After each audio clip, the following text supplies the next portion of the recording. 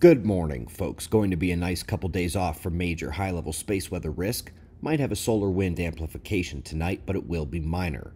We've got 3 articles to share today, but we're starting with our star. We see the next coronal hole is so small it's not of concern for the plasma stream.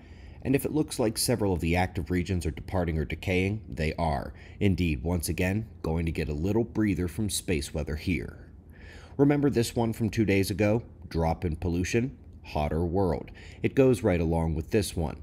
Turns out the massive wildfires in the United States in 2020 were pushed along by the lack of pollution during the COVID lockdowns. Once again, we have spent years driving home this point.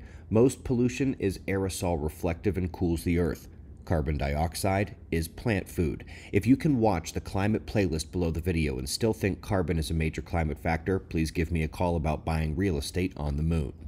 This next one doesn't teach a veteran observer very much. Warming causes cooling through Earth's safety mechanism, the Heinrich event.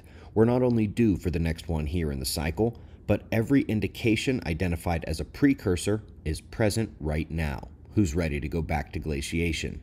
And coming along with those events are the geomagnetic changes. We're due for this again, too, in the cycle. And indeed, the magnetic poles are shifting and the field is weakening faster and faster. This one details the rapid acceleration during the 2017 geomagnetic jerk centered over the Pacific.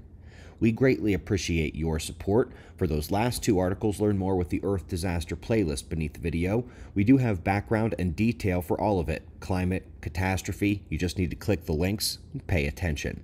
We've got shots of our star to close. We'll do this all again tomorrow, right here, but right now at 6:30 a.m. in the new Valley of the Sun.